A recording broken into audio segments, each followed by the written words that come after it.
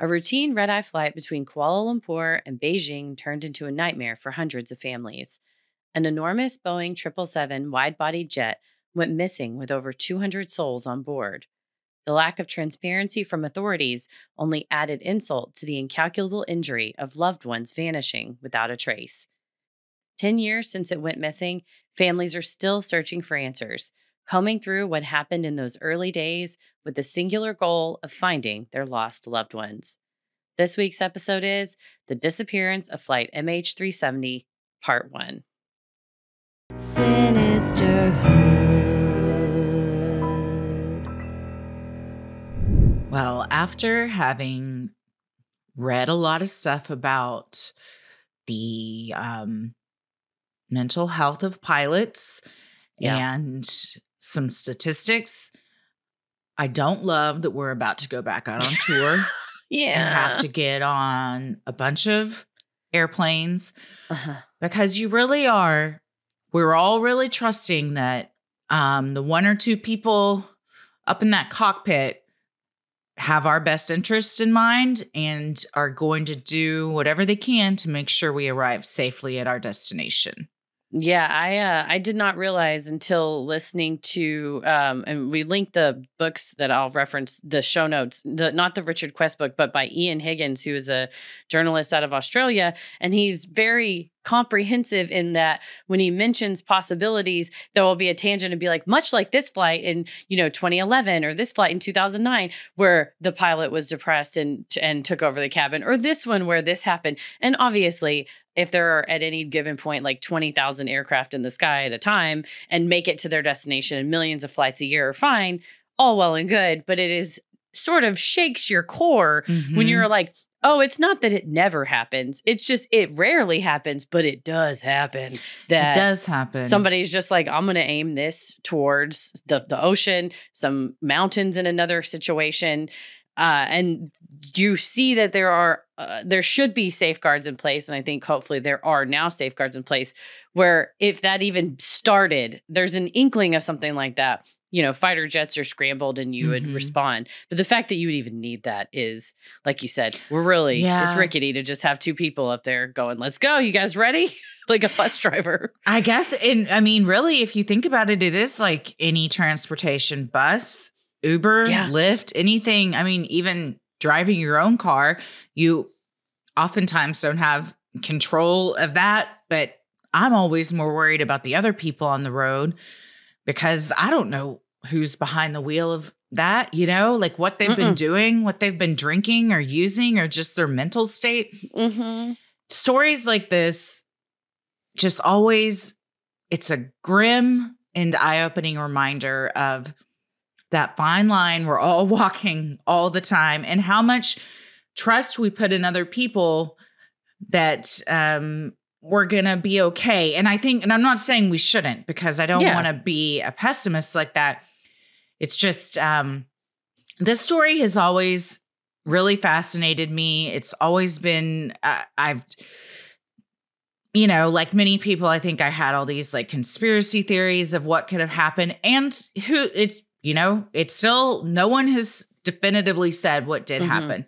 Having read and watched a lot about this now, I have my own theory that I feel is pretty likely. And it makes me just realize that it's often the simplest explanations to all of these cases. And it's pertinent not only because this is the 10-year anniversary of this, but also with the mechanical issues with Boeing aircrafts that have been happening right now. A tire just flew off. Did you see that tire that thank God nobody was in the car, but a tire on a Boeing 777 shot off in California like this week or early last week. From the sky? Yeah. The landing gear, the wheel just flew off one of the big ass wheels. I don't mean to laugh, but the video is ridiculous. No, if you're driving down the highway and that comes at you, you're done. Yeah, it flew into luckily a unoccupied vehicle in a parking lot, like a park and ride at the airport. You come back and your fucking car is just annihilated in the same exact spot you left it in. You're like, what? Who did this? But they had to make an emergency landing at LAX because I think they took off from San Francisco and were trying to fly to Asia. I mean, it was going to be a long haul flight, and it was like, we can't land without a wheel, so we're going to have to pull over. Yeah, let's pull over. And then the door plug shooting off of the other one, and terrifying. Just been all these kind of issues that it makes you. Sorry if you're listening to this on a plane, by the way. I know people download these episodes to listen to on a plane. Yeah, but this is kind of shows you the need for like policies, procedures, doing mental health screenings, physical health screenings, physical airplane screenings, asking questions if things go a little bit sideways, reporting things like, if you see a loved one in distress, and maybe saying something to their employer, especially if their job is flying a plane with hundreds of people on it. Yeah, it's wild. It is wild. And this is a wild story. And a recent new documentary came out about it on the BBC. Netflix has a docuseries out that I believe we watched in Utah. Yeah, or no, it was when we were in Oregon and Oregon, Mount Hood. That's it, yeah. But the CNA Insider documentary that just came out for the 10-year anniversary, one of the women, and she's not alone, said, we haven't even had any kind of memorial. She said, I didn't even get to walk through a church with his photo and light a candle and kind of say, this is over. So for them, it's all still very real and raw and true. So we will also be mindful of that even though this is to all of us a big mystery, to a ton of people, it's a gaping wound that will never be healed until all of them just say, we just want some type of answer. Yeah.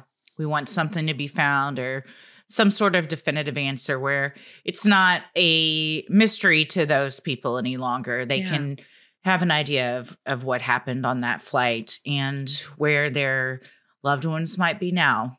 At least, even if it's like we can't recover them, at least knowing like a finite location, I think would bring closure to a lot of people.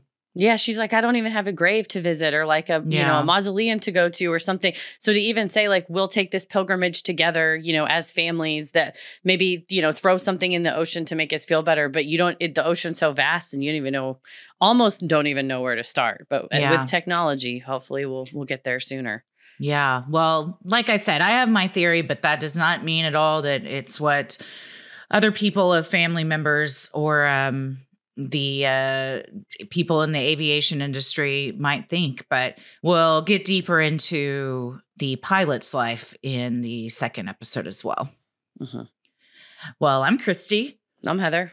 And let's get into it. The state-owned Malaysia Airlines was not having a good 2014. Even though it was only March.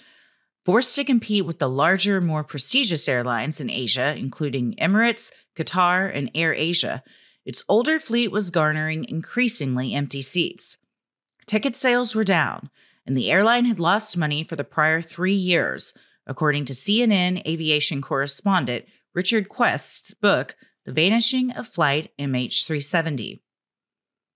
MH370 was a red-eye flight, taking passengers from the capital city of Kuala Lumpur to its destination in Beijing, China, with a planned arrival time of 6:30 a.m. local time. Malaysia was positioning itself as a business hub of the region, with its country-owned airline operating this flight, eager to tap into the growing business traveler economy in the area as a transfer hub. And, a lot of times in these situations, you have like this eerie kind of coincidence that Richard Quest had been there 2 weeks earlier shooting something for CNN's Business Insider, and they had shot an entire episode about using Malaysia, using Kuala Lumpur as a business hub that he said they eventually, the footage wasn't done 2 weeks later when this happened, and he's like, we had to shelve the footage because it's literally walking with these pilots, not the main pilot of this flight, but in the cockpit. Yeah, just like in the cockpit, hands on. And you just go, I didn't even, it's just a strange coincidence.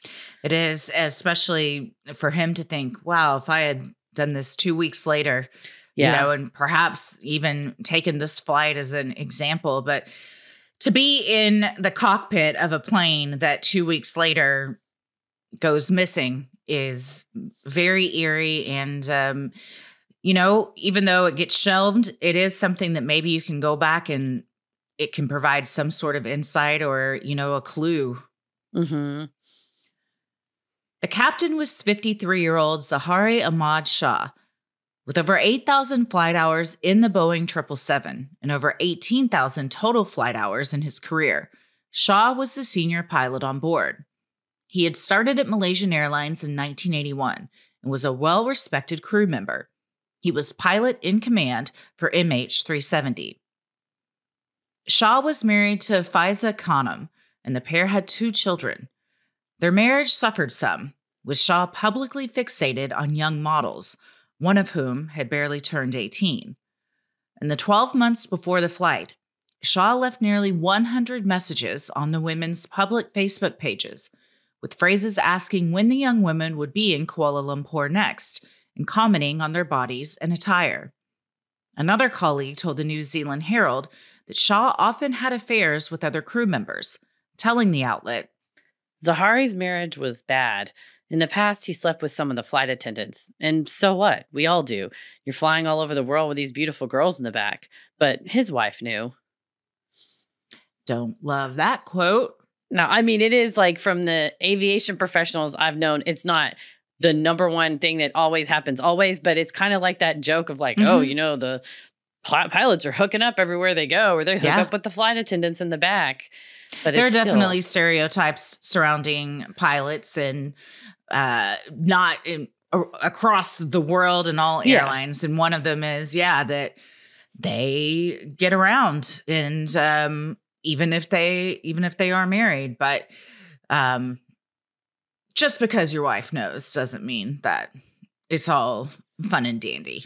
Yeah, like, oh, she knows and it's fine. Also, it was odd to me. It was both in Ian Higgins' book and in a couple of articles, like these public cringy comments that he was leaving on. Yeah. I mean, it's the actions of a cringy 53-year-old man being like, ooh, did you just get out of the shower? Yeah, looks so she's hot. In a robe and he's like, just get out of the shower. When are you coming to KL? Coming to KL soon? Like, What are these for? Who are these for? You know, like, what's your intention behind this? And she's barely of age. Yeah, it's just, it's not a good look. But it's also like, it's not to say he did anything with those models, but like the willingness to, I mean, you're married. That's disrespectful to your wife, in my opinion. And he has children that are older than the girls he was reaching out to. Yikes. Which always leaves a sick feeling in my stomach. Mm-hmm. She may have known, but Faiza did not approve.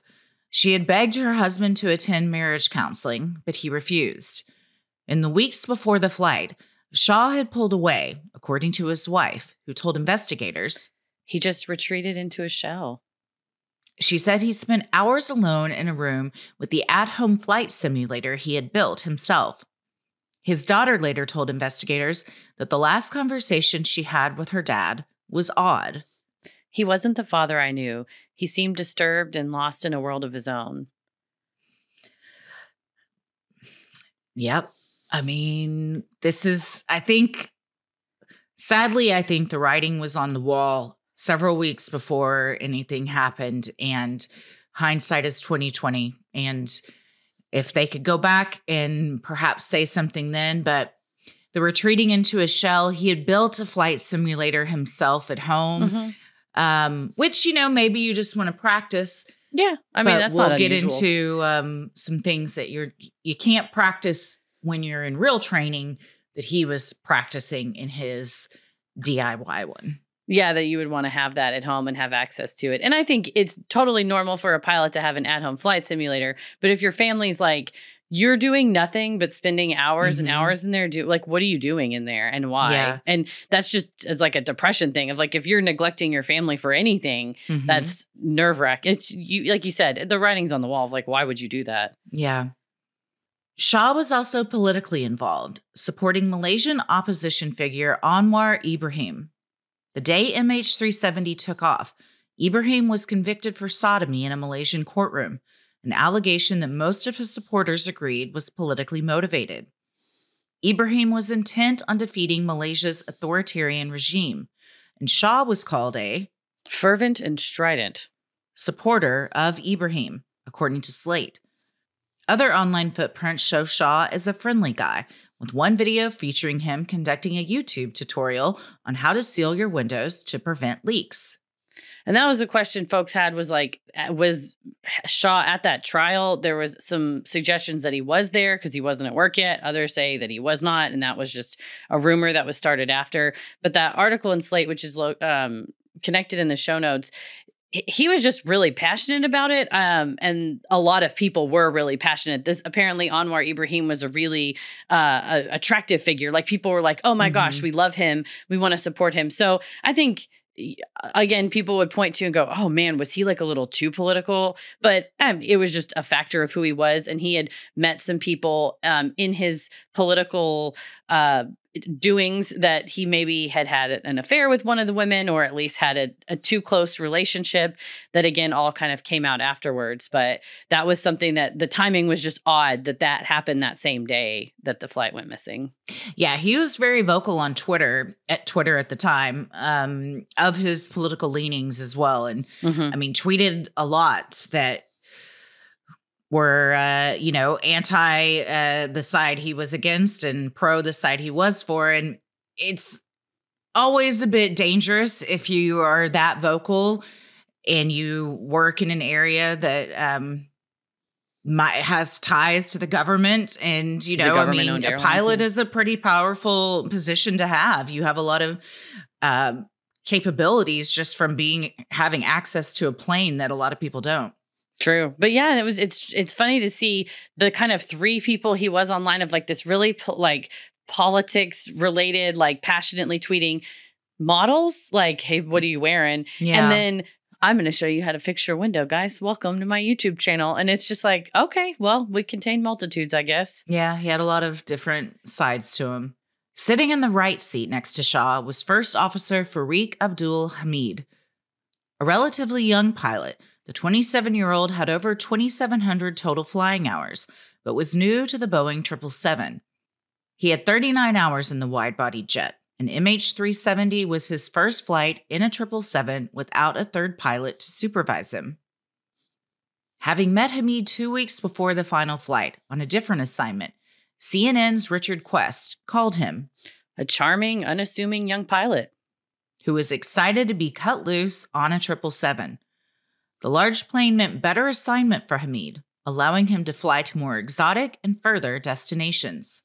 And that's what he told Quest those 2 weeks before, of like, I'm so excited. I'm going to get to go to like Australia and like not kind of have to do commuter flights back and forth. But it's a promotion. Yeah, for sure. It's one to be excited about. I mean, that pilots, their whole career trying to level up to get the big planes and be the one in the left seat. And it's really sad that he was so excited about this. And this was kind of like a milestone to launch him into the next part of his career. And it was cut so short. Yeah. And definitely a actual literal power imbalance in that you have to listen to everything. You're the first officer. So the pilot in command, you listen to what they say. And this being like a check ride of like, it's your first go without a third pilot to supervise. So you're going to get a report written from this person in the left seat. So yes, sir, no, sir, I'm going to do what you say. Yeah. And if the pilot in command tells you to leave the cockpit and go do something or go check on something, like, you're not going to question it. You're just going to go do it. Exactly. On March 8th, 2014, MH370 boarded at Kuala Lumpur International Airport. It loaded up with a total of 239 people on board, comprised of 227 passengers and 12 crew, including the pilots. The jet could hold up to 282 passengers, so passengers were able to spread out a bit. 4 of the ticketed passengers did not show up at check-in and were not on board. Unbeknownst to crew, 2 of the passengers were traveling on stolen passports. Sliding doors moment that you just happen to miss your flight and not show up for this. And right, or safe. On the other hand, you stole some passports and this was the flight that you chose to fly on with those. Right. It's just all that you can't even know to plan it or to plan against it. It's such a freak thing. And it ended up, those 2 passports, we can talk about it in part 2 as well. But that's one of the early things of what's going on with the airport here? Like, there's some things that are getting like some Swiss cheese areas here that we've missed. That something like falling through the cracks. Yeah, a stolen passport should be you catch them as they give it to you. So how was this not caught? But that's, at the time, the flight crew can just go, okay, you have your ticket. The security lets you in. You must be fine. Hop right on. Those who boarded made up an internationally diverse group. Over 2/3 of the passengers were Chinese. A fifth of those on board were Malaysian. And there were a handful of passengers from Indonesia, India, France, the United States, Canada, Iran, New Zealand, Ukraine, and one passenger each from Hong Kong, the Netherlands, Russia, and Taiwan. Truly just showing Kuala Lumpur as like the hub that it was. And like the reasoning for the passengers, you'll hear them say like, we were from Australia, but he was on this long-term assignment in Beijing. So he had to connect through Kuala Lumpur. Another one's like, I lived in Malaysia and then I had to go to Beijing. So my wife was coming to visit me. It's just, we were on a trip, like a bucket list trip. Honeymoon. Yeah, a honeymoon, headed back a bucket to their list. young sons at home. Yeah, just all kinds. Like, it's every reason you could be on a plane. There was somebody there from that group. It was a melting pot for sure. The red-eye pushed back from the gate at 27 minutes past midnight, local Malaysian time. The pilots pressed the throttle and took off at 12:41 a.m. With its destination set for Beijing, the plane flew along predetermined routes in the sky. These routes, like invisible highways, keep air traffic safe and are marked by waypoints, coordinates in the sky that determine which country's air traffic control, or ATC, should take over monitoring a flight. The flight headed toward its first waypoint, Igari, located in the ocean between Malaysia and Vietnam, near the confluence of the South China Sea and the Gulf of Thailand. I didn't know about any of this whenever I first took flying lessons with Tim, my old boss.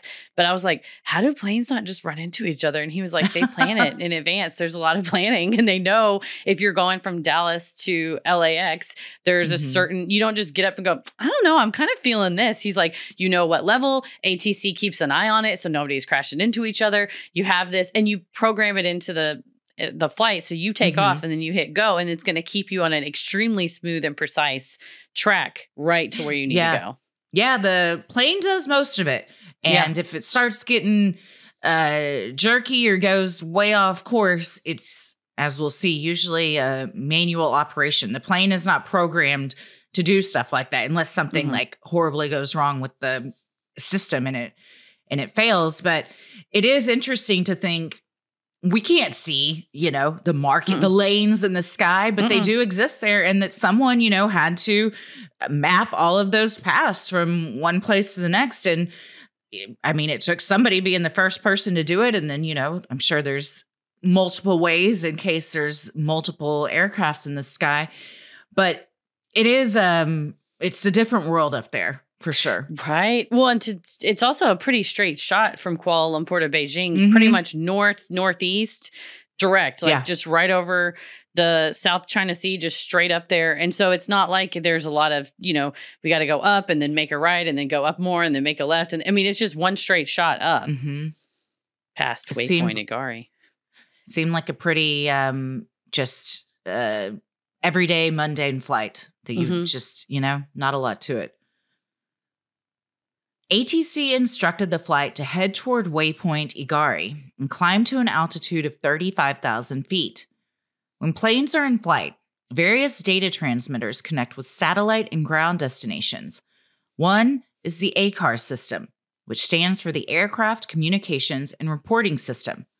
This data communication system provides information on the speed, altitude, and performance of the craft, as well as the amount of fuel remaining. MH370's ACAR's transmission showed that it had an excess of fuel on board, an amount that Captain Shaw had ordered before takeoff. It was enough for the plane to fly 2 hours longer than its scheduled flight time. MH370's last transmission via ACARS occurred at 1:07 a.m. That's the discretion of the pilot. It would potentially be a red flag, I would think, if the pilot ordered unless that's common practice, just in case something goes wrong, to order extra fuel. But I mean, that's weight that you have to take into consideration for the plane. Mm-hmm. And whoever is approving those orders, would you not question, like, why is this needed? I mean, at the time, the guy who's hooking up the gas pump to the, the jet fuel pump up to the jet says, all right, boss, I'm here to pump the jet fuel in. How much do you want? And what do you want me to write down? You're going here. It should be X thousands of, it's like 96,000 gallons or something. It's like a huge amount because it's a huge plane that sucks a lot of jet fuel up. But I think it's a lot of stuff in retrospect of like, oh, well, we should like say if it's any more than X% more, we got to ask why. You got to get a supervisor to sign off. But at the time it was load a little bit of extra oxygen in the cockpit for the pilots. And the ground crew said, oh, okay. And then also, hey, load a couple of 1,000 gallons more of jet fuel in here. And the ground crew went, oh, okay. Yeah. It's also midnight. You take that into consideration. Everybody's late and tired, and maybe one of the last flights that's going out, or, even if it's not, you're like, yeah, you just want to get these people going. It's a late flight. Let's sure, whatever. Yeah. And that might also be, if you know that as the pilot, you might know that, okay, of all the flights that I might be able to get away with this on and no questions are asked, it could be one that is at midnight where people aren't like, we hope they're paying attention to all flights equally, because certainly I don't want to have to only fly at like 10 a.m. to make sure that I'm getting everybody at their best game. But it is very much in hindsight, these things stick out. But at the time, for whatever reason, they didn't. Right? You're like, oh, maybe he knows something I don't. He's the captain. I'm not. Okay, sure. You have, and I believe under the Malaysian airline policy, and it was all airlines, and I'm assuming has changed, but it was a strange thing that he did it, but it wasn't against policy. So everybody was like, sounds good, boss. We'll do. Yeah. And you never want to be the person to question the boss, especially if you're, several rungs down from him, perhaps, and he's been there for a long time, very well respected. You don't want to like come across as being subordinate. And he's well known within Malaysian Airlines of like, he's been here since the 80s. He's like everybody's favorite. He's a mentor to people. He's fine. He's like above suspicion almost. At this time, Captain Shaw got on the radio and confirmed the flight altitude of 35,000 feet. A few moments later, the plane was handed off from Malaysian ATC to Vietnam, with the radio instructing Shaw, contact HCM, for Ho Chi Minh, and included the radio frequency. Captain Shaw replied, good night, Malaysian 370. These would be the last words recorded from the flight. It was 1:19 a.m. 3 minutes later at 1:21 a.m., the plane was near its assigned navigational waypoint when its transponder was turned off. This piece of equipment is used to transmit the flight's location to ATC and is the main identifier for civilian aircraft. It is not protocol to shut off this device in an otherwise normal flight. Once the switch was flipped, MH370 disappeared from civilian air traffic control radar. This is a huge red flag that absent would be an extreme circumstance. You pretty much would never want to takeover. Somebody storming the cockpit and demanding you do it would be the cockpit blows out because of an oxygen fire or something like that, where it's just like the system shuts down. This is not even close to protocol ever, because you want to be able to be seen by civilian ATC because they're the ones telling you, hey, where to go, what to do. If something, a military exercise happens in the middle of your flight, you want your ATC to go, hey, this thing is happening, or this other flight has an emergency. We need you to get out of the way. You need to be seen. That's a big part of it, is to be seen. Yeah. Yes. If you want to be seen. A responsibility for your aircraft, but also the people on the ground and down. I mean, if you're not showing up on radar and somebody sees you flying and they're like, what is this? This looks suspicious. And all of a sudden you get shot down because you turned your thing off and you're not on their radar. Like, you're putting everybody in danger by turning that off. Or just like other planes flying in that area and go, oh, well, ATC, am I clear? And they're like, you're clear to go. And you're going to cause a midair collision. Military radar is like a separate thing. But for the civilian, just to keep planes from literally, that's why I asked him, I was like, how do planes not just smash into each other? He's like, there are people watching them. And I'm like, oh, well, they can't watch you if you go invisible. No, they can't. Sinisterhood will be right back. Well, I'm trying to save money right now, as so many of us are. So I'm having to cut back on salon pedicures. But you know what's great about that? I've got the whole Olive and June pedicure kit at home. And I got to say, with the Poppy, I'm pretty good. I'm almost as good as salon. But more than that, it's so much easier because if it's like 1 a.m. and I'm like, okay, well, now's the time that I can do this. My salon, as much as I want them to be open whenever I need them to be, they're not open at 1 a.m. So it's on my time, which makes it very convenient. Right. And you just feel better with your hands manicured, your toes manicured. Oh, yeah. And to have it, no matter what system it is, all at home is such a game changer. Olive and June nail polishes last 7+ days and they do not chip. Their Mani system is the ultimate secret behind salon perfect nails at home. And they also have one specifically dedicated for pedicures. They are both all in one, no guessing, no messy nails, no salon price tag. It's all in one box. Yeah, anytime you try to paint your nails at home, at least anytime I try to paint my nails at home, it looks like a child did it, and I don't have a child. It's just me trying my best, struggling. But like you mentioned it already with that Poppy, the patented handle for your brush, with your non-dominant hand, no matter what you're painting, it always comes out perfect every time. And the color selection of Olive and June stays impeccable. Every season, they've got a new set, and every season, I'm like, I need that, but I don't have any more space for it because I want one of everything. My wall looks like a salon wall because I love Olive and June polishes. I've never counted how many colors they have available, but if I had to throw out a number, I'm going to say upwards of 1,000. There are so many colors that they have. Yes, truly anything you could want. They're always like the most trendy ones too. So that's why I love it. We suggest trying the Olive and June Mani system with 6 polishes. It breaks down to just $2 a mani. So like Christy said, you trying to save money? We all are. You can spend $35 for one gel manicure. And in this way you get 6 different colors to choose from. Getting beautiful salon perfect nails at home is now a dream come true with Olive and June. No more having to make appointments or travel to a salon. Banging on the door at 1 a.m. They ain't even open. Nobody's answering me. Visit oliveandjune.com/creepy for 20% off your first Mani system. That's oliveandjune.com/CREEPY for 20% off your first Mani system. At 1:25 a.m., MH370 was picked up by military radar. The path that flew next deviated greatly from its flight plan. Flight plans are programmed into the aircraft before takeoff. In order to deviate, the plane must have been flown manually by someone in the cockpit. When the flight path was later plotted, its slightly jagged flight lines indicated manual operation. Even so, the path was neatly aligned, which indicated a highly skilled pilot behind the controls. The plane turned southwest, back across the Malay Peninsula in Malaysia. And that's the crazy part, is to watch it, you know, where you see just a jet line whenever something's in autopilot, and the slightly rickety one that this shows on radar. But also, afterward. It's going straight to its destination and then just does a complete 180 and jet and makes a huge sharp left turn back over across the ocean. And you're like, why would anybody do that of their own accord? Unless they were like being forced to do that, why would someone do that? Exactly. You're not headed to Beijing anymore. You're headed the opposite direction of your destination. And also back over the land that you just left when you were expected to go north to go to Beijing. Why did you turn back the other way? And then having ATC not having made contact, and then also radio contact, but then also no longer seeing it on there.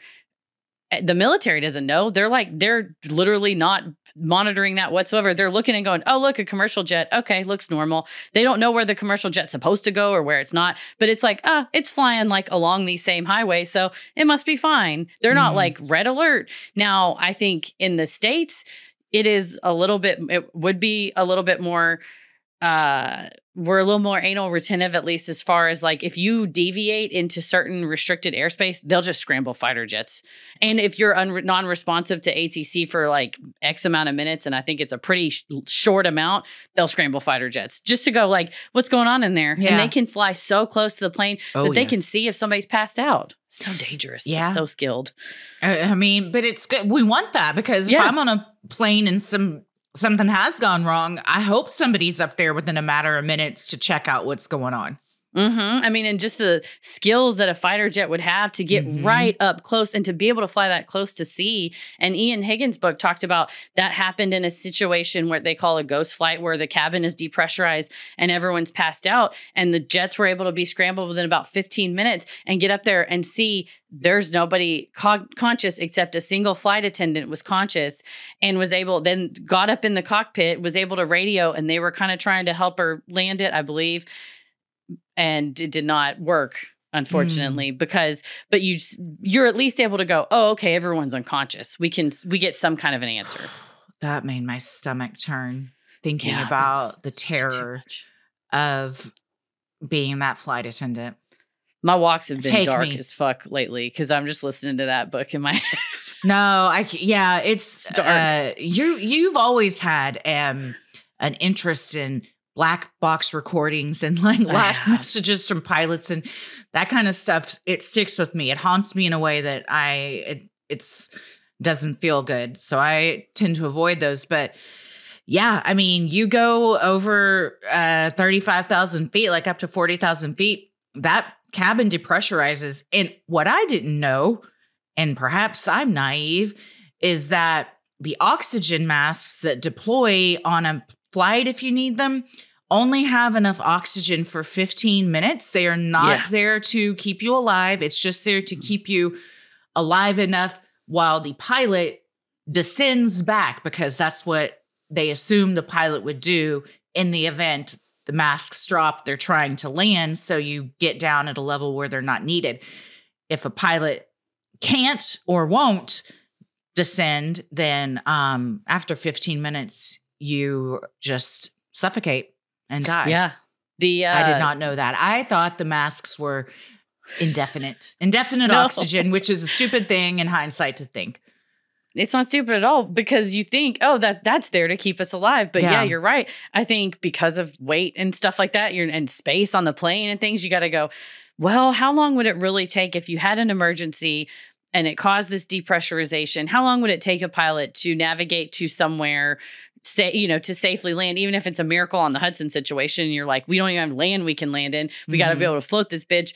Then you would say about 15 minutes. But you're right. If there was a hijacking situation or something like that, and you had knowledge of the timing, you'd be like, I really only have to wait this out for 15 minutes. I did not know until I actually just saw a video, and I'll make sure it's in the show notes, of a person who is in a flight who is up at the high level, where in a depressurized cabin in the military, and they're supposed to be wearing their oxygen mask, but kind of as an experiment takes it off. And the feeling and what happens in this apoxia, I think is the word for it, of when you get such lack of oxygen, you really kind of become drunk feeling, a little bit giddy, almost like you don't care. I think a famous hot air balloonist too, they had oxygen on board and they got up so high that they needed it. And then it eventually ran out. And then he later did come down and lived. But he said, boy, in those moments up there, I just was like, I don't care if I die. This is great. This view's fantastic.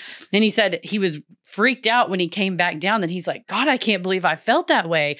But he said it was strange. There's this like euphoria almost, and just like a warm apathy almost of like, this is fine. Which the only positive perhaps one can take from that is if your loved ones or you are in a situation where that happens, at least it was a pretty peaceful way to go.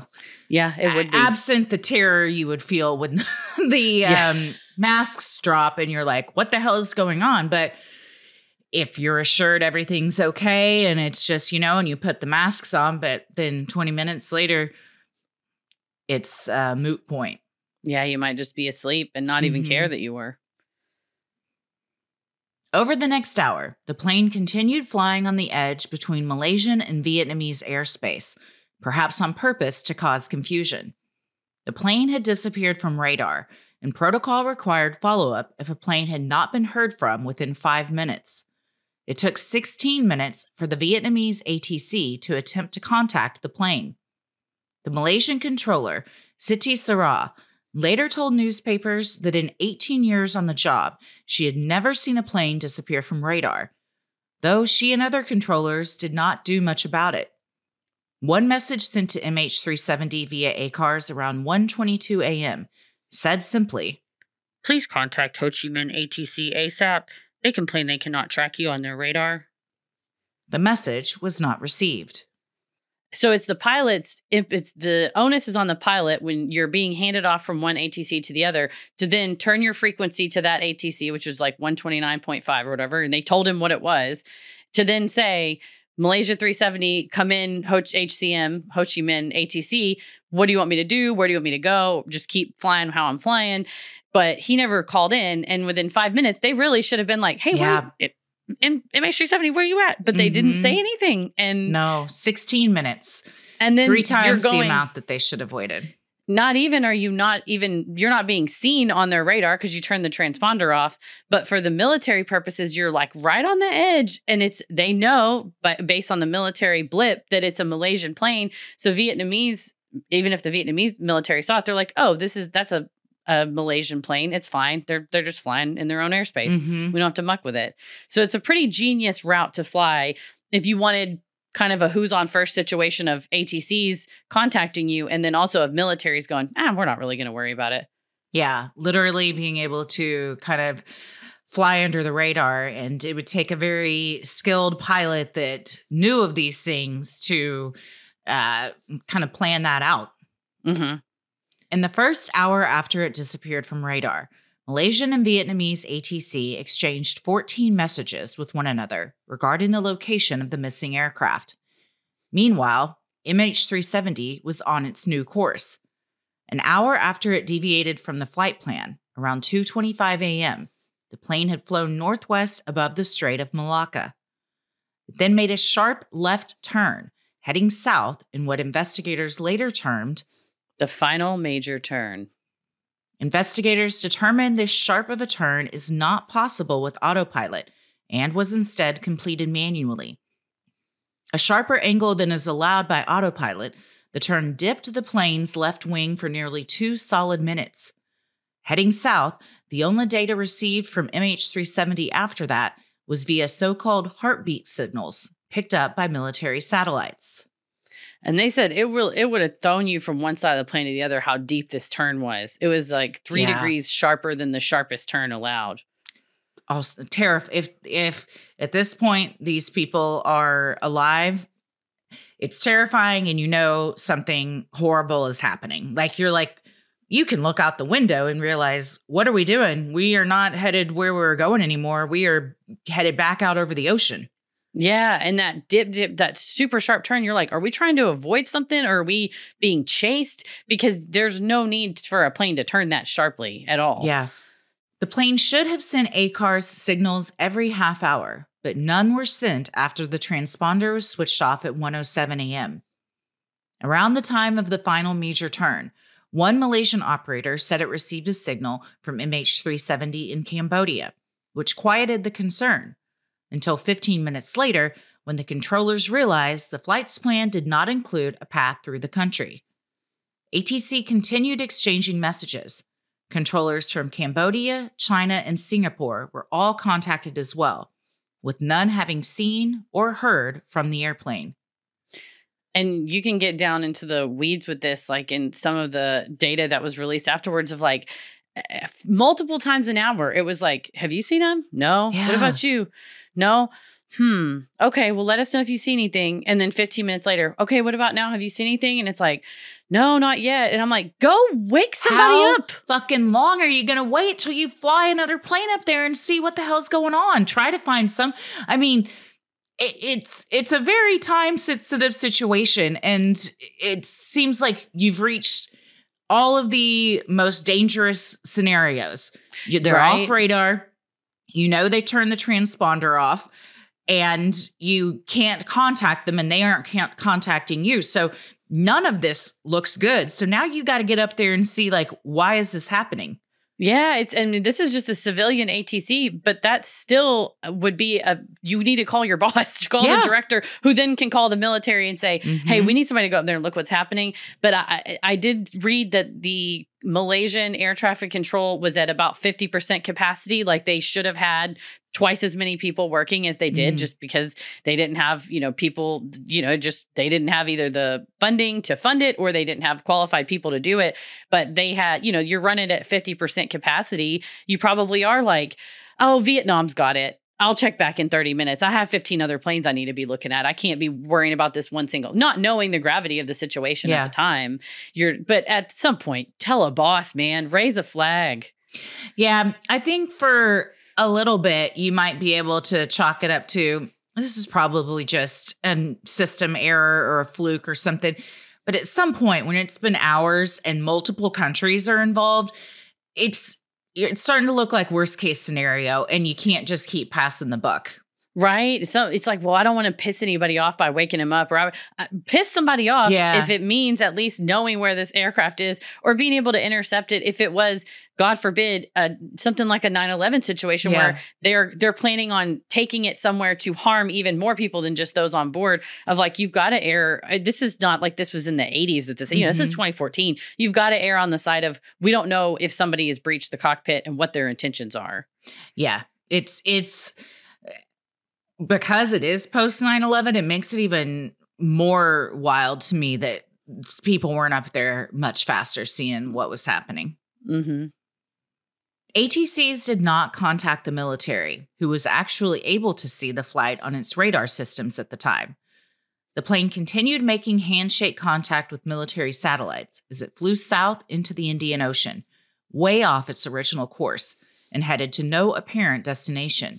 MH370 did still follow the pre-designated commercial flight routes in the sky, meaning military aircraft would not clock it as hostile. Later, the Prime Minister of Malaysia said a man was monitoring the military radar and told CNN he did not send up military jets because it was deemed not to be hostile. It behaved like a commercial airline following a normal flight plan. What we have here is a failure to communicate. It's in the worst way possible. And again, I think an experienced pilot would know these things, would know certainly. That, know enough to be like, not get picked up on certain radars, but also know enough to not get shot down or be questioned because you are still flying the same routes that you normally do. So you're towing like the perfect line between looking suspicious and just like kind of curious. Right. And maybe if you knew that air traffic control was understaffed and like they're very unlikely to contact the military, and the military is not likely to scramble jets because it's like you stole a car and you're driving it the speed limit.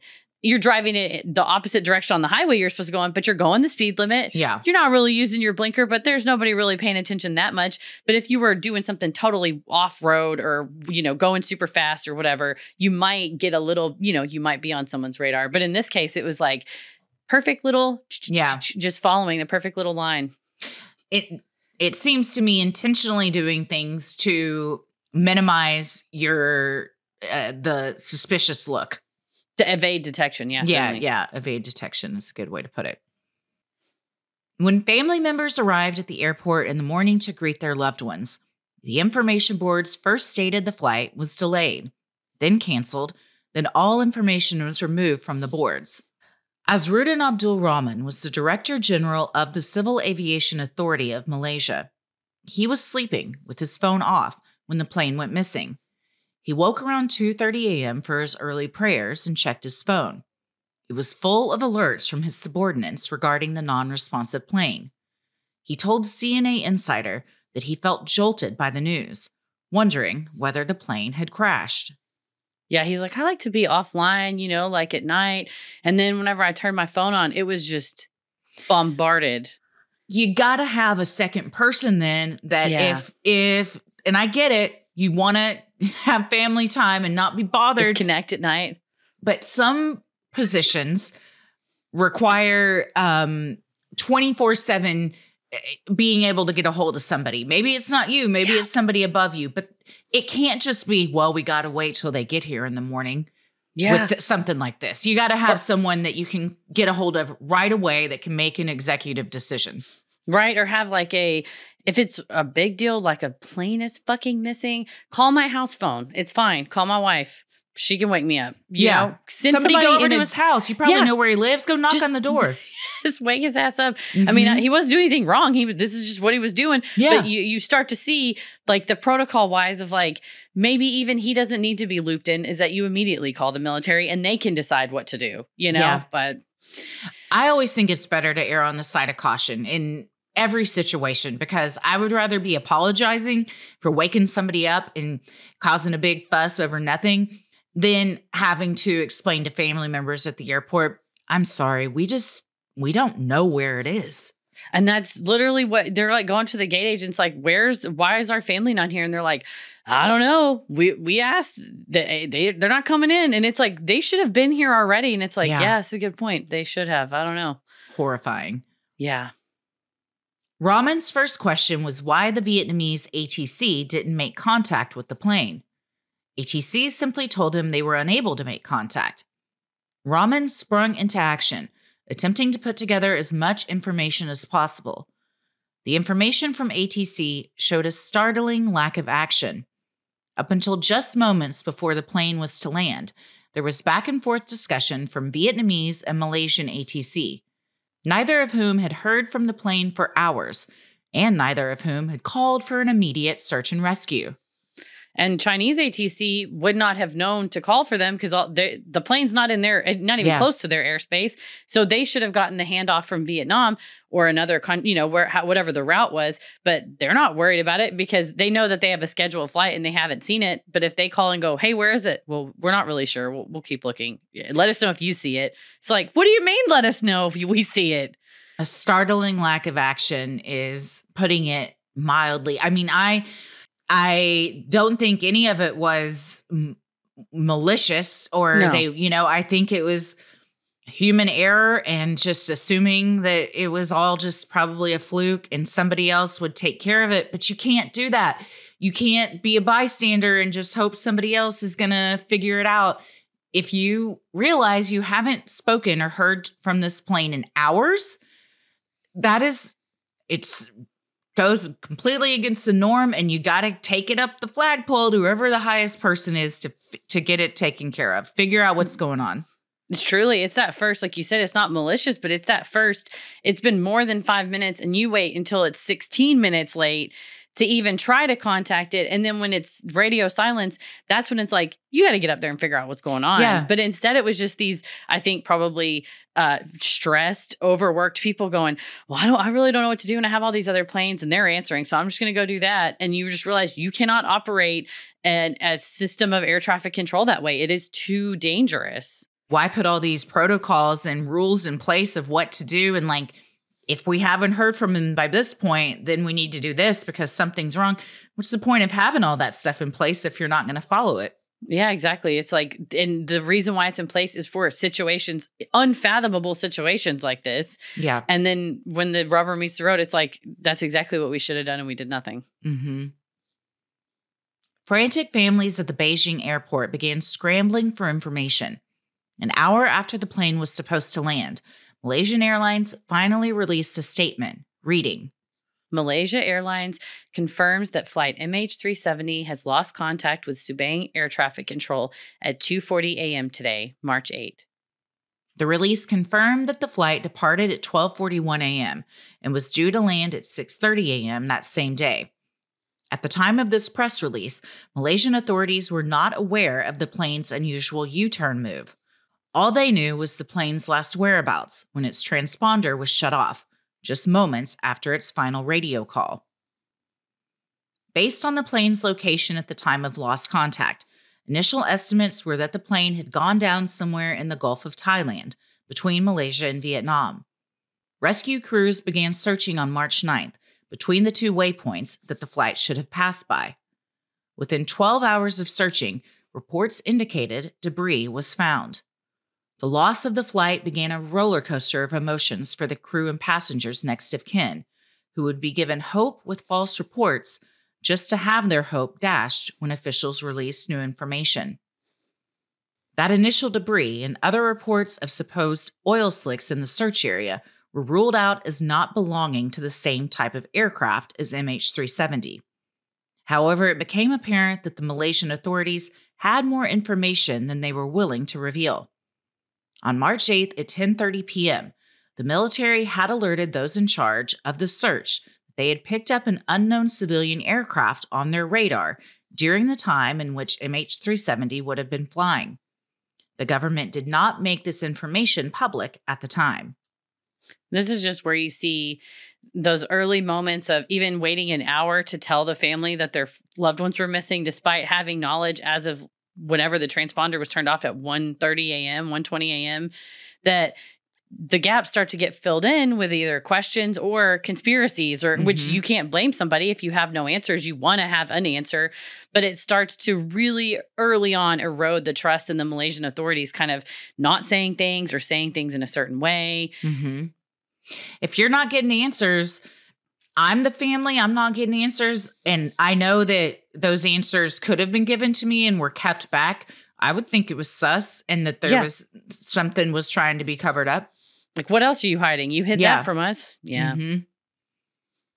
The military radar revealed the plane's odd route, showing the U-turn the plane made to fly back over the landmass of Malaysia before making its final turn into the Straits of Malacca in the Bay of Bengal. On March 10th, over 60 hours after the plane had gone missing, Civil Aviation Director Rahman released a statement saying, "We also conducted a search in areas north of the Straits of Malacca, as we do not want to discount the possibilities of the aircraft turn back to the Straits of Malacca." This was the first public mention of a turnback, leaving journalists covering the story, and worse, family members worried about their loved ones, to wonder what exactly that phrase meant. CNN aviation correspondent Richard Quest described Malaysian authorities as slipping that information into a briefing rather than calling attention to it as a reason why their search area went from the northeastern coast of Malaysia all the way to the northwest, western, and southwestern coasts. You can't just slip something like that in. You feel gaslit. You're like, wait a second, what? Did I hear that right? Why? If that sounds like a big deal, but they're not presenting it as a big deal. So am I overreacting? Like, most people wouldn't have any knowledge of like how planes are supposed to go and what's weird and what's not. So that they did everybody real dirty with that one. No, for sure. And especially because, they had at least shown the flight trajectory of where it should have gone. And then they did reveal to the families, we lost contact here near Waypoint Agari. So then we're going to search this whole area to the east of that, which is a big open part of ocean in the South China Sea. So you're the family sitting there going, okay, maybe this is it. And then China announced, we found debris. We found an oil slick. You're like, oh my gosh, it crashed. And then they're like, well, it's not really that oil slick. And you're like, it's not oil from it wouldn't be from a Boeing 777. You're like, okay, so that's not my family. Well, we found more debris. Okay, well, that's not my family. And then just to be waiting for any scrap of information and a huge piece of information, like it turned back. You're like, turned where? How do you know this? What? And so at every one of these press conferences, it's heart-wrenching to watch the footage because you see more and more microphones are stacking up on the table in front of them. It was a few at the beginning, and then it's like a mass of microphones in front of them. But worse off is the people in the audience is they're clinging to any information about their loved ones, and to have it just sort of like, yeah, anyways, this happened. So we're looking. We'll take no questions. Goodbye. You're like, wait, what? Yeah. We've just been hanging our entire hope on the South China Sea. Yeah. It's the feeling of helplessness is palpable in all of this.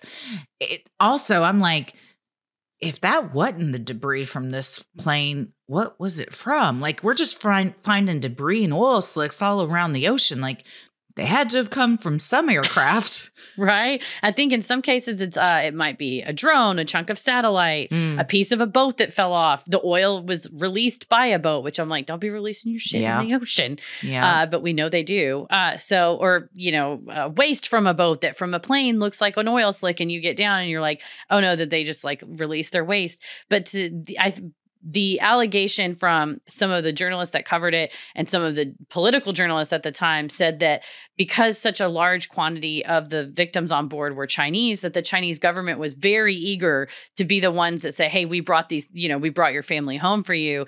And so maybe got a little bit excited when they were announcing some fines that shouldn't have been announced to the families until they were vetted before getting everybody's hopes up and down. And then meanwhile, because Malaysia, it was their aircraft, they wanted to kind of be the ones in charge, saying this is where we should and shouldn't search. But it sucks that 60 hours were spent searching in an area where they knew as of 10:30 p.m. a couple days before that plane went over there.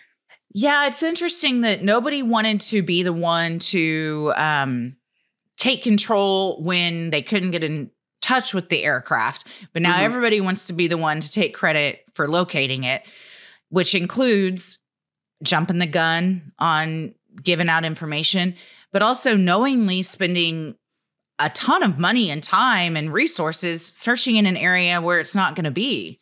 Yeah, it's impossible for it to be over there. And like, why? It can't be there. So like, why is it just to save face? Like, I mean, it seems if that's the reason, very wasteful of many things just to try and like show that like, oh, we're trying over here when you know you're trying in the total wrong area.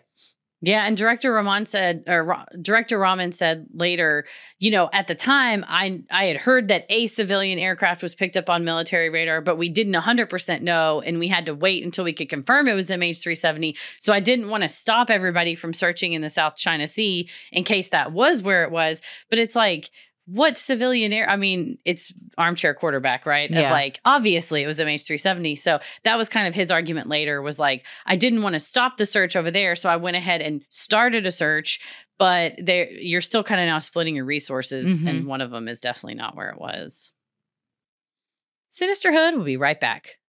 After years of fine print contracts and getting ripped off by overpriced wireless providers, we've learned that there's always a catch. So when we heard that Mint Mobile wireless plans are $15 a month when you purchase a 3-month plan, we thought, as we often do because we're cynical, what's the catch? But after talking to them, it all made sense. There is no catch. Mint Mobile's secret is that they sell wireless services online.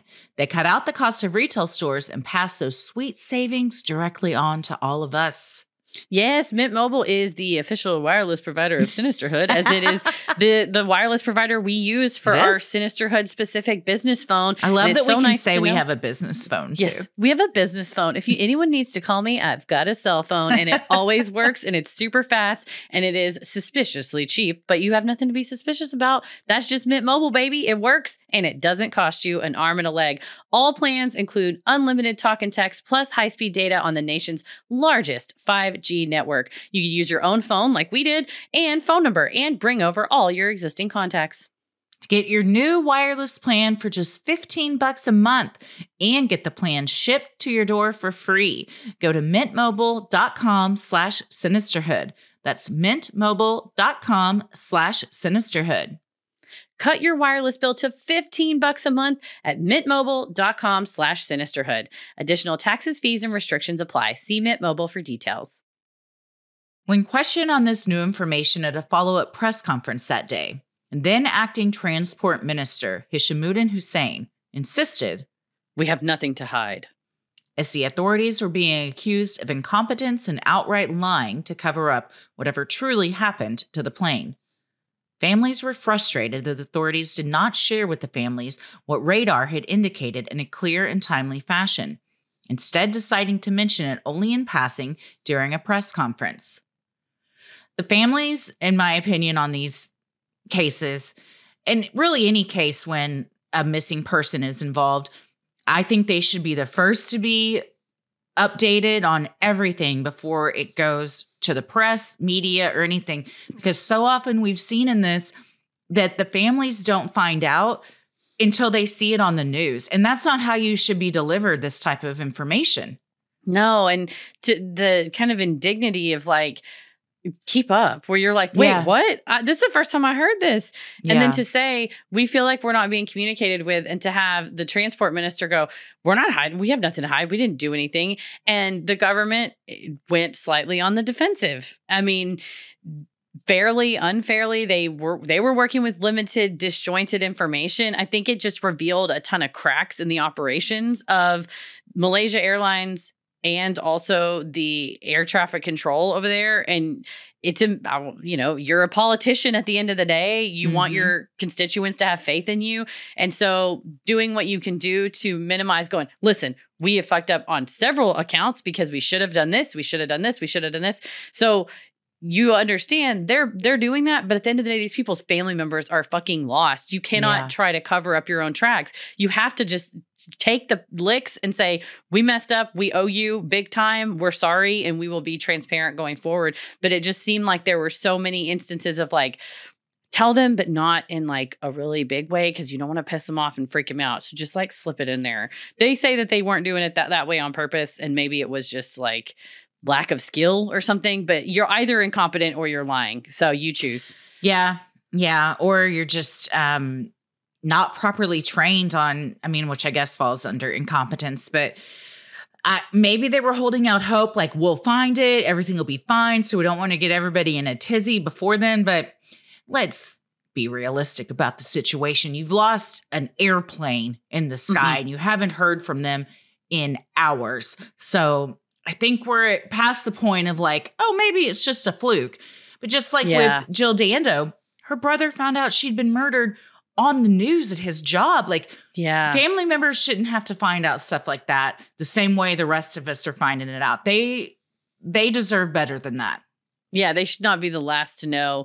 And then what they're told, it should be as complete of a picture as possible. Yes. And as they want to know, if it's a family member that's like, please don't tell me all that. But I have not heard that from most of the people, especially the more vocal proponents, are like, give me every shred of information. And a lot of their lives have been taken over by this, because in those early days, they were reliant on the government and saying like, oh, the government won't lie to me. They'll tell me. And then they weren't. So it's like, well, fuck it. I'm going to have to be the one that finds where my wife went. Like we've seen time and time again. On March 12th, the Malaysian government held another press conference, at which time the authorities admitted they expanded the search area back on March 8th, given the military radar data.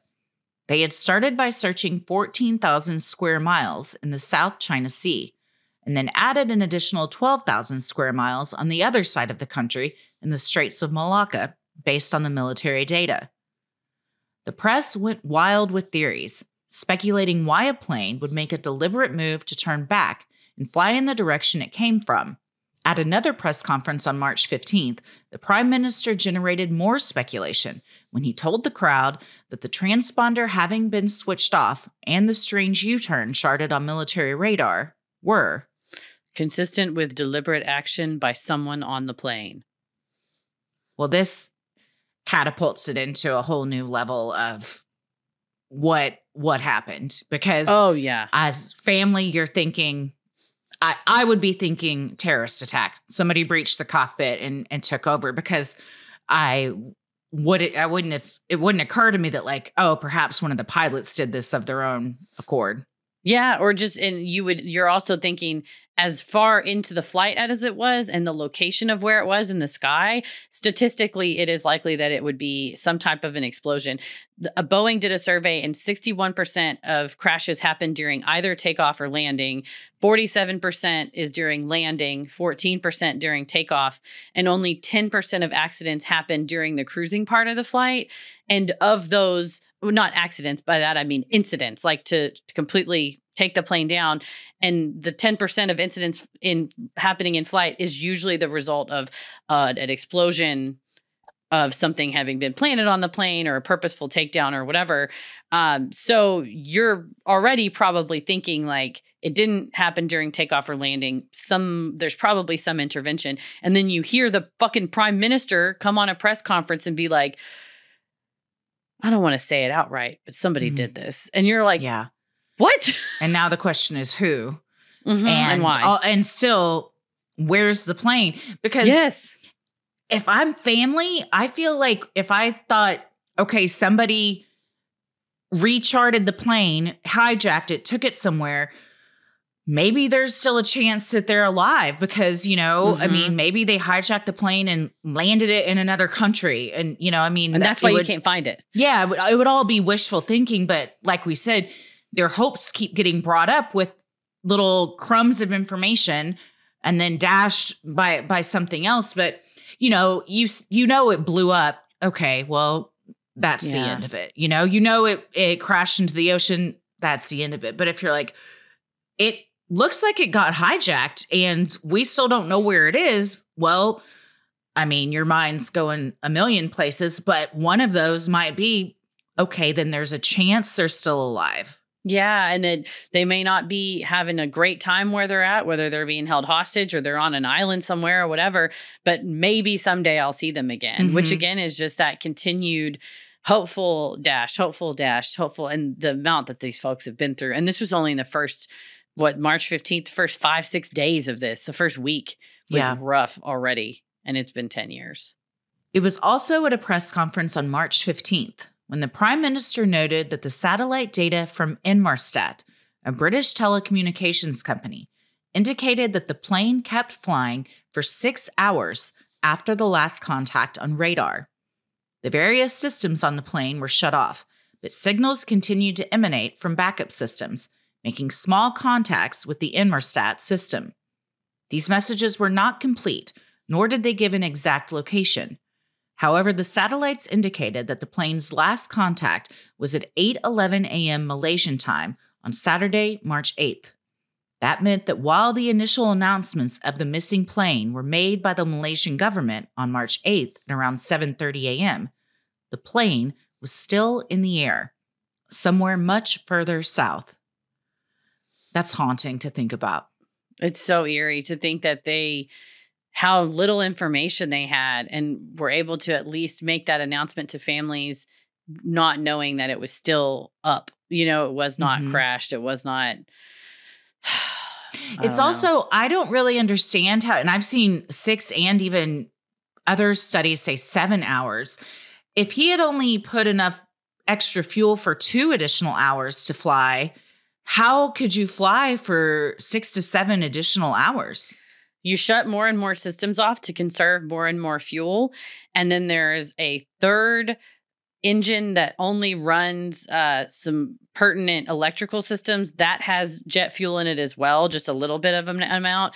But any plane, whether it's a tiny prop plane all the way up to a wide-bodied jet like this one, as long as you maintain control behind the yoke and you don't dip the nose or put it up to stall it, if you maintain it on a straight and level, little by little, as the fuel starts to die, one engine will die and then the other one. But if you kill the other engine and you maintain it on a certain course, you can you're just a glider.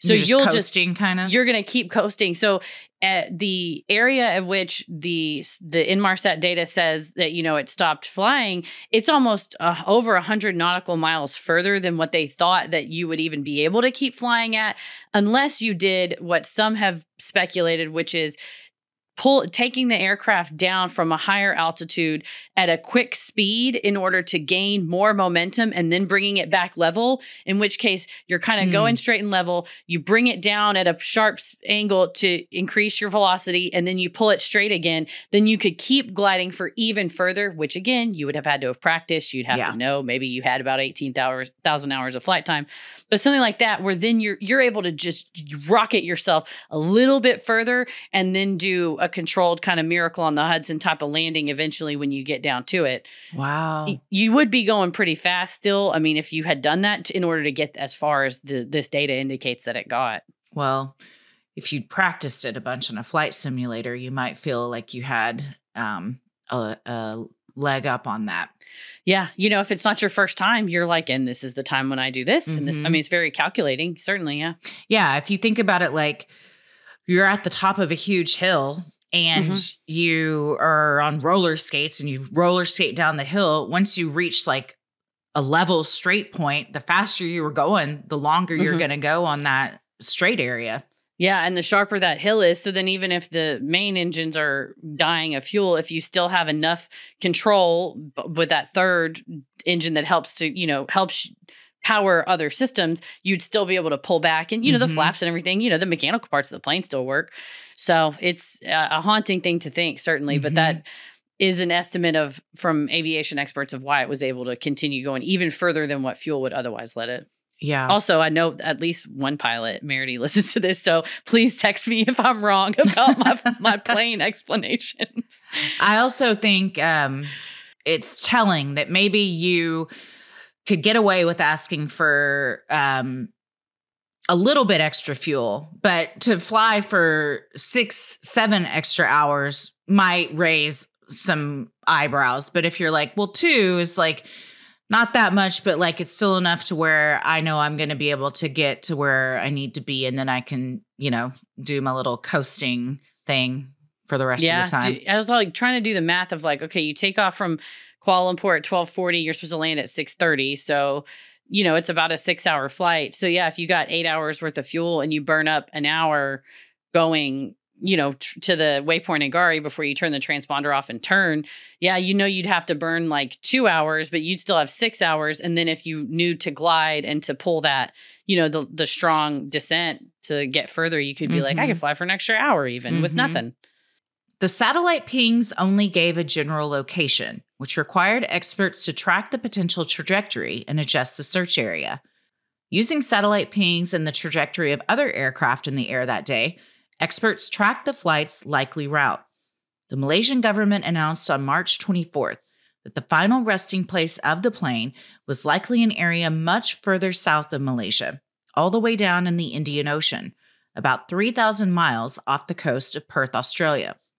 Australian Prime Minister Tony Abbott called it the most inaccessible spot, if you can imagine, on the face of the earth. He then promised that despite the challenges, they would find it. It's the part of the globe when you spin it and it's the bottom and it's just all blue. It's down there in the all blue part. Yeah, in the deepest depths where who knows what's down there because people haven't been down there, at least not living ones, to report back. The ocean is so big that so vast. Even, I think even if it crashed where they originally thought it had, is it possible, more likely that they would find something? Sure. But it's also like currents and shit and stuff down there, like it could just get whisked away before anybody is any wiser. But especially all the way down in Australia, you're just like in the middle of like the depths of the abyss down there. You're never going to get found. Yeah, it's so deep. And an oceanographer from Western Australia University described it as, he said, it's as if you're trying to search the entire island of Tasmania from 3 miles in the air in a helicopter, but you're not allowed to look. You can only use sounds because you can't see. And it's just as dense and terrain because they're really down there. There's the seafloor is not just like aerial, like under sand, the sea flat. Yeah. It's not just flat sand. It's like a whole mountain range. So there's just a mountain range 3 miles under the ocean. So you're like already at a disadvantage that you cannot search a mountain range without even being able to see it. And it wasn't until the last 3-4 years that it's even been mapped. So it's like we think based on sonar, it might be like this, but we don't even actually know where to search. And it's subject to a ton of earthquakes down there. So it's just Tony Abbott wasn't lying when it's it's inaccessible spot on the face of the earth. It's hard to get to. It's hard for research vessels, for military vessels to get to. It's just the part of the ocean I don't want to be on, honestly. No. And if you're trying to crash a plane and not have it found, and you know this about the ocean, that might be your target point. Yeah, it's probably the best place to go if you were intentionally trying to go missing, just on account of it's so hard to get to. But I mean, for the families, this is now March 24th that it's taken you that many, almost not quite a month, multiple weeks after your family member has gone missing to go, hey, by the way, the first place, that are bad. It wasn't that. The second place also was not that. Turns out it's actually extremely far away where it's technically in Australian waters. So we're going to have to contact a whole other country to help us. Yeah. And you're like, why? Why would they be there? That's not even close to where. No, it would drive me mad to try, and if I didn't have all the pieces, to try and figure out like, how did this happen? You know, like what is the motive here? Who stands to gain anything from this? And then once you start pulling at those threads, I think you would get somewhere. Yeah. And it's especially that, why are they even down there? And in fact, where even would it be?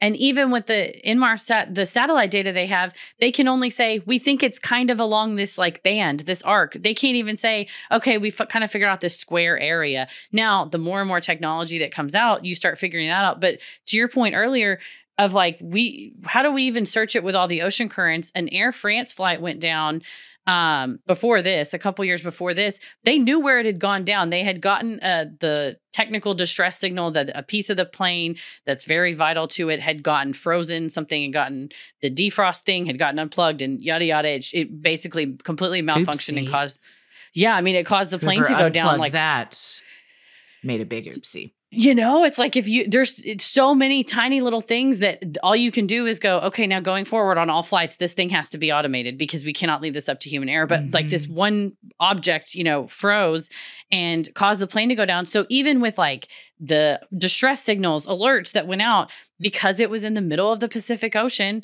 they didn't know where it was. It took them 2 years to find that wreckage, knowing where it went down. And that same oceanographer pointed out, we knew where the Titanic sunk. It took us 100 years to find it. And we knew exactly where it sunk. Yeah. Yeah. It's it's the hubris of man to think, well, we know where it went down. It should be easy to find it. And without thinking, we know nothing when it comes to the ocean. And also all of our technology, it's kind of powerless when it comes to Mother Nature and what she's capable of. And so you might even know exactly where it went and you still can't find it. But then you're like, well, there's 3 areas that we're searching. So you're just, needle in a haystack doesn't even begin to describe it. You're just kind of hoping you run across something so you can have some information, but you're just looking at open water. Yeah, you're looking at the whole big blue flat surface, not to mention what you're actually looking for is most likely another 3-4 miles down. Yeah, it's wild. You're hoping to see like something floating on top in this vast expanse of just endless blue. The chances of seeing that are so slim to none that, again, probably a naive or stupid thing to say, but like, what all's down there? We don't know. Yeah. There's so much down there that we don't know. There's so many planes, boats, cities, things, treasures. Yeah. Aliens. There's so much stuff down there that we can't even begin to comprehend. And then it's like, well, we think it got crashed into the most inaccessible. Like, we know the whole ocean's pretty inaccessible, but this is the most inaccessible part of it. So good luck. Yeah, and you just being like, we're working on it. We'll do as best we can. But knowing, like I said, where that Air France flight went down, it still took 2 more years. So you're a family going, well, you're guessing where to search? Yeah. Great. You just have nothing. Sinisterhood will be right back. You got 2 kids. How's it dressing them? Easy? No, never. God bless America. I was trying to put just shorts on Simon the other day, and the amount of struggle and wanting to, it's just, I thought to myself, why, son? What is happening? But if the clothes are super cute and especially soft, they're all about soft clothes, it's much easier for me to get them in them. Well, that's why we love it. Caden Lane. Caden Lane was started in 2005 by a single mom who wanted to create better and cuter clothes, accessories, and keepsakes for her own children and for those special moments you remember forever. And that shows up in their Color Me pajamas. You can color your pajamas, Heather. You can color them with markers. How much fun would it have been when we were young to like be in our room, in our pajamas in the dark and getting to color them? Next level. Next level. It makes bedtime fun and enjoyable. Or they're great about hiding extra zips and snaps in outfits to make it easier to get those little ones dressed, because toddlers and babies are freakishly strong. And they fight you. We are adults, and somehow still they can like maneuver and get they're crafty. So you got to have little extra zips and snaps. You need somebody that's got your back, that's helping you out. And that's what Caden Lane does.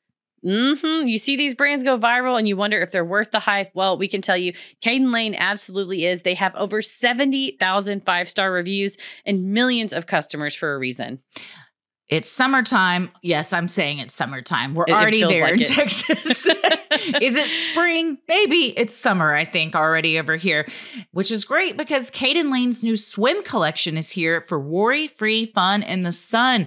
You can keep your little one's sensitive skin safe with their UPF 50+ sun protection swimwear.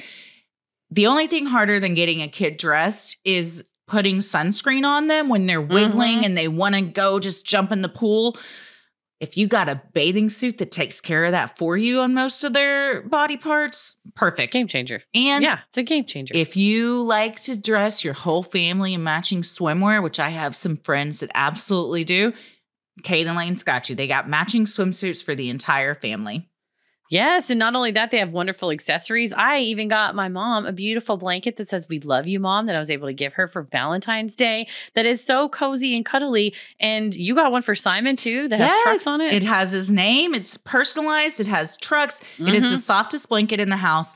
And it's thicker than most of like those soft, fleecy type blankets, but it's a better material and it's also bigger. So you don't feel like you got to like scrunch up into a tiny little ball to cover your whole body when you're laying down. Like it's perfect. It's his favorite blanket too. Caden Lane is your one-stop shop for all your newborn, infant, and toddler apparel. Head to cadenlane.com/creepy and use code creepy for 20% off your order. Once again, that's CADENLANE.com/creepy for 20% off. And make sure you use our promo code creepy so they know we sent you. Captain Shaw's house was searched by Malaysian authorities on March 15th, 2014. The search was conducted to gather any potential evidence or clues that could have shed light on his state of mind. Police seized his computers and his at-home flight simulator and analyzed the data, looking for any similarities to the trajectory of MH370. The results of these troubling searches would be withheld from families for more than a year. When Joint Agency Coordination Center, or JACC, spokesman Scott Mashford confirmed to CNN in an email in 2016 that the MH370 captain's flight simulator showed someone had plotted a course to the southern Indian Ocean. Theories surrounding what may have happened to Flight MH370 took a dark turn. So what do we think?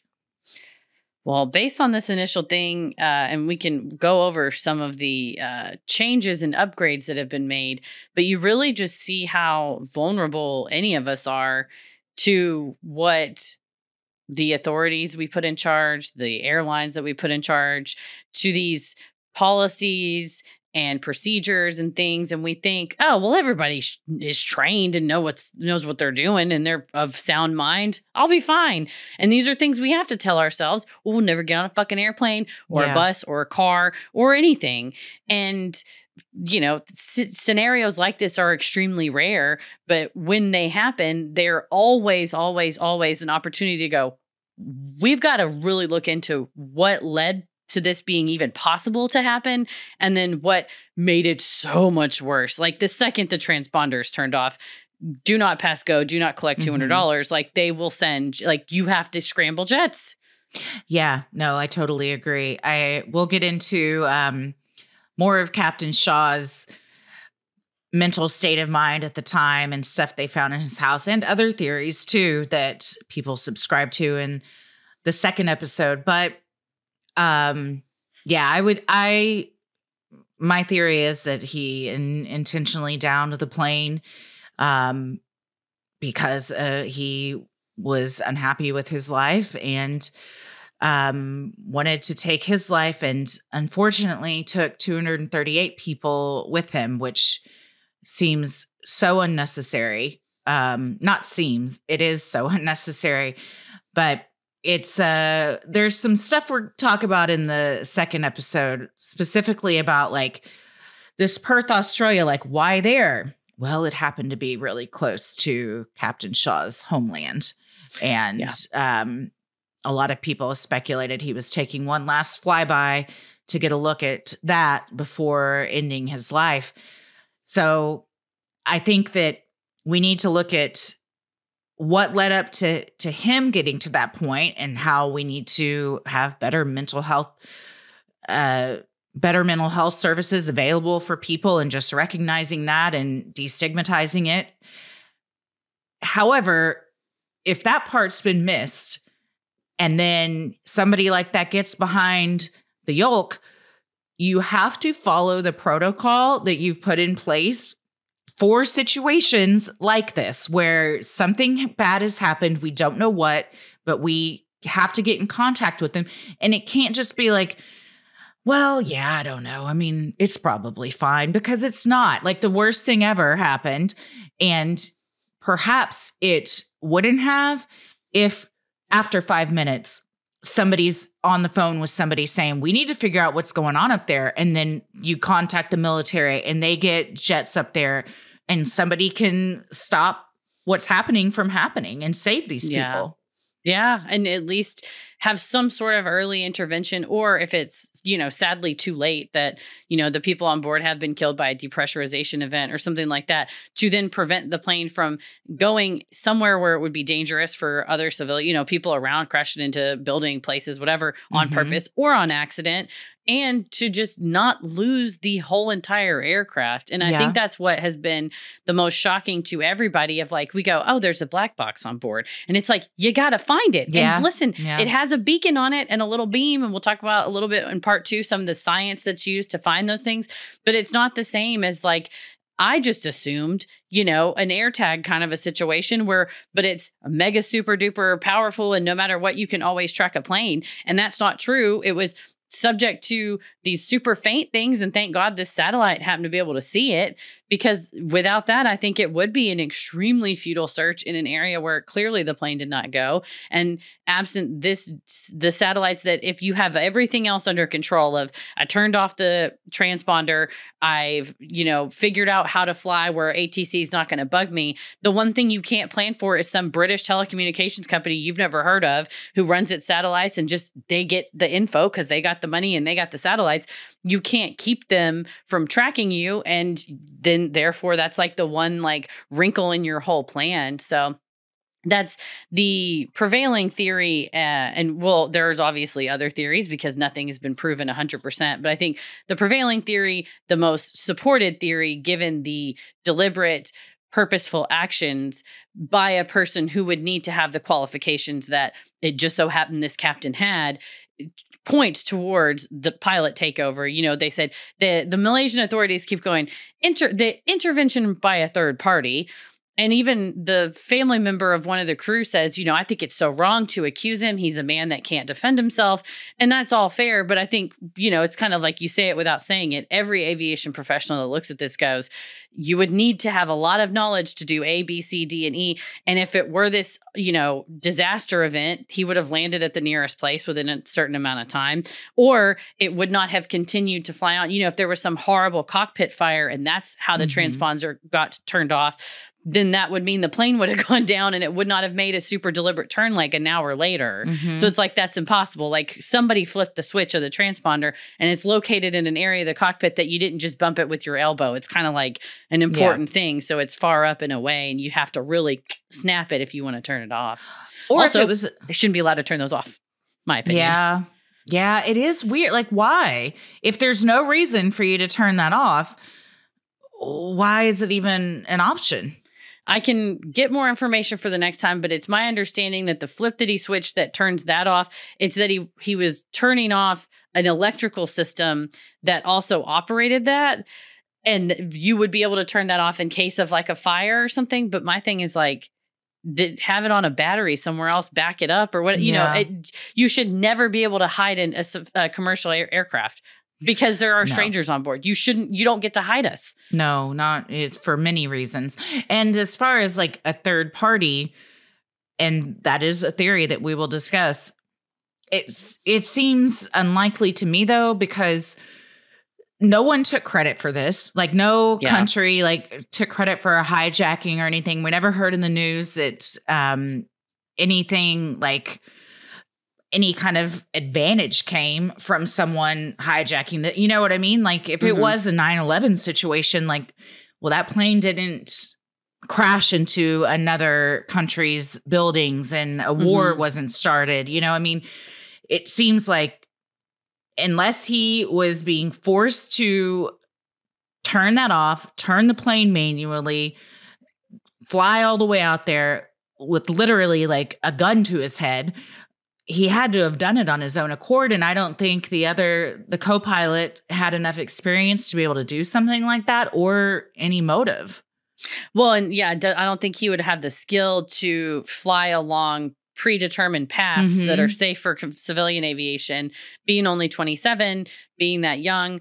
And you have to point out that when you go into training, in pilot training in a flight simulator, it is my understanding you are not allowed to practice crashing for funsies. If you got Microsoft Flight Sim at home, you kind of do whatever you want to do and practice as many crashes, or wacky, crazy ass people on TikTok will stream Microsoft Flight Sim and do, all kinds of, dangerous stuff purposefully to just, it's like when we kill people on The Sims, we're all perverts underneath and we like to do it. But whenever somebody's profession is this, you don't want them to even get into the habit of doing this. And it was, I believe, an aviation expert on 60 Minutes Australia. 60 Minutes Australia has done extremely in-depth and excellent coverage of this case as well, which tons of their stuff's linked in our show notes. But they interviewed a guy and he's just like, they don't even let you practice in the flight sim because they don't want you to get that good feeling of like, oh, if you like it, they don't want you to do that.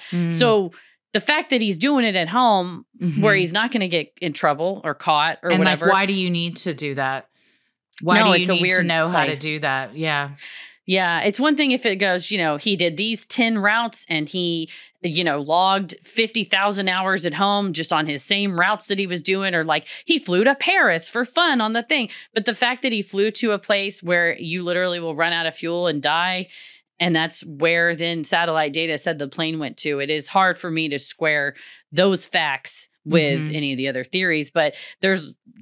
And next of kin, like we said, they're not a monolith. Some of them think absolutely Captain Shaw would never do this. It must have been X, Y, and Z. And there's plenty of other theories that we'll get into in part 2 as well. So, yeah, there's no shortage of information. Docuseries, documentaries, 60 Minutes, there's all sorts of stuff. So you can go check out all of that stuff that we've linked in the show notes and get caught up and have even more information before part 2. Yeah. As always, the devil rules the airwaves. Keep it creepy. This episode of Sinisterhood is made possible with the help of our amazing patrons. If you're interested in supporting the show, consider joining our Patreon. You'll get access to ad-free regular episodes, weekly bonus content, you're able to vote on episode topics, join our monthly live streams, and more. Keep it creepy. Mwahaha.